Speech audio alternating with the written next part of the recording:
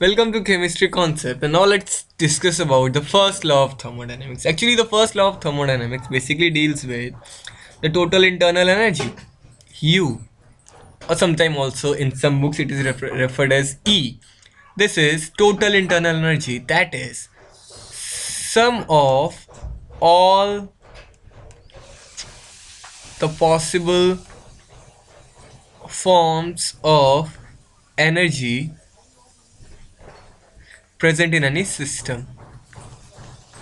In a system, let's say from if I've taken a box full of water, then the sum of all the possible kinetic energy, rotational energy, translational energy, vibrational energy, thermal energy, bond energy, all the possible type of energies, infinite type of possible energies are there. The total energy is called total internal energy. Fine.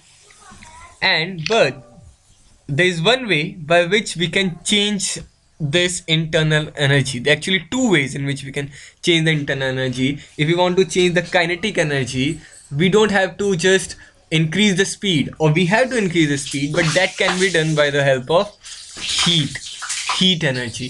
The energy is transferred in the form of heat. So total internal energy of the system can be changed by giving heat to the system or by taking heat from the system.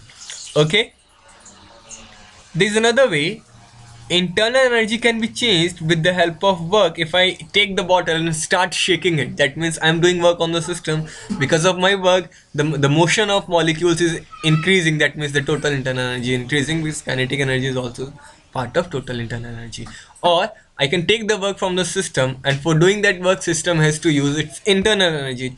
So internal energy can be changed. The change in internal energy can be done in two ways: by heat or by work. So actually whatever work I do is converted into two parts. Some of its, that is W is equal to U minus Q. This means, or Q is equal to del U minus W. That means whatever heat is given to the system, that is converted into two parts. First part is used to increase the internal energy, and second part is converted into work, or whatever work we do, it's a large part of that work is lost in the form of heat, and the remaining part is used to increase the energy of system.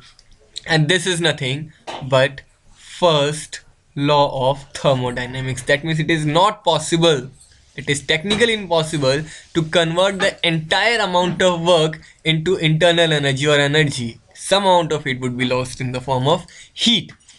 Now, if somehow I'm not taking any work from the system, I'm not doing any work on the system, that means work is zero. In that case, the internal energy change is equal to heat. That means whatever heat I'm giving would be converted into internal energy directly.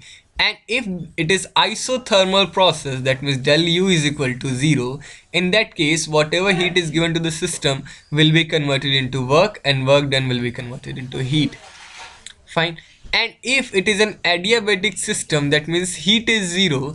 In that case, whatever work I do will be converted directly, or will be used directly to just increase the internal energy of the system. These are the different ways by which the first law of thermodynamics can be explained. I hope things were clear to you. Don't forget to subscribe and stay tuned for more videos of chemistry.